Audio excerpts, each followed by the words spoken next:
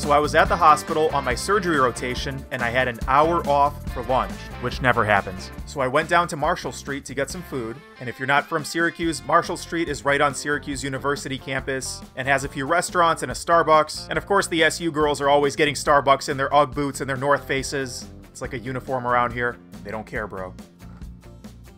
Anyway, so I decided to get some Chinese food. And I asked the guy, can I get something without rice or noodles? Just like chicken, vegetables, something pretty low carb. And he tells me to get the $10 lunch special, which is just chicken, veggies, and just a little bit of rice. I said okay.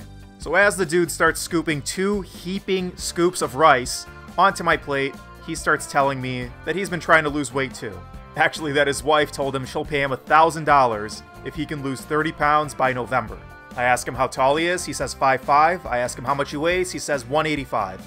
So I do a little quick math, and I figure out that 30 pounds is exactly what this dude needs to lose, and that November being about 6 months away, he'd have to lose about 5 pounds a month. That's a little over 1 pound a week, which is totally doable.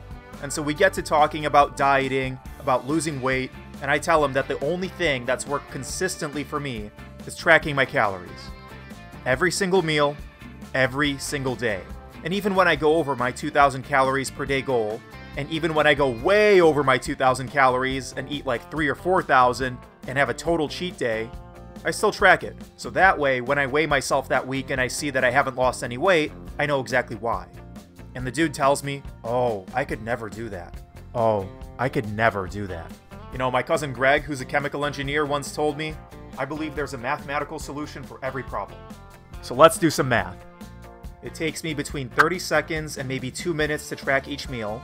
30 seconds if it's something I've had before and I've already calculated the protein and the calories that are in there, so all I have to do is go into my spreadsheet and just copy and paste from the day before. And if it's something new, especially like at a restaurant, it might take a few minutes of Googling to figure out how many calories are in the food that I'm about to shove into that big hole in my face. But either way, it doesn't take long. So let's say I eat 5 times a day, and every single meal I eat is something I haven't had before, and I have to take about 2 minutes to Google and figure out how many calories and how much protein is in the food I'm about to eat. So let's see, that's 5 times 2, and that gives me 10. Oh my god, 10 minutes. You don't have 10 minutes a day to make $1,000, bro? You can't spend 10 minutes a day, every day for 6 months to look better and feel 10 years younger? Come on, dude. That's your brain messing with you. Yes, you can. Yes, you can.